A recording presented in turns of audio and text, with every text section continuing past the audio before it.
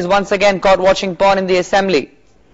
Well, the state assembly session is going on since 23rd February, and yesterday in a post-lunch session, when the budget discussion was going on, the two BJP MLAs, one from the North Gujarat and one from the South Gujarat, were watching the photographs and animation on the iPad. First they saw few photographs of Swami Vivekanand, followed by animation and cartoons of Prime Minister Manmohan Singh and UPA chairperson Sonia Gandhi. That was followed by few vulgar photos. That is what the print media reporter has informed us. Even the leading daily Sandesh reporter who shoot from his mobile, he said that vulgar photographs were being viewed by these two MLAs, and they were fully involved in enjoying those photographs. This is the party which had run a campaign against the vulgar pictures in 1980s and 90s. They used to call itself a party with a difference. But after Karnataka, the Gujarat MLAs, which is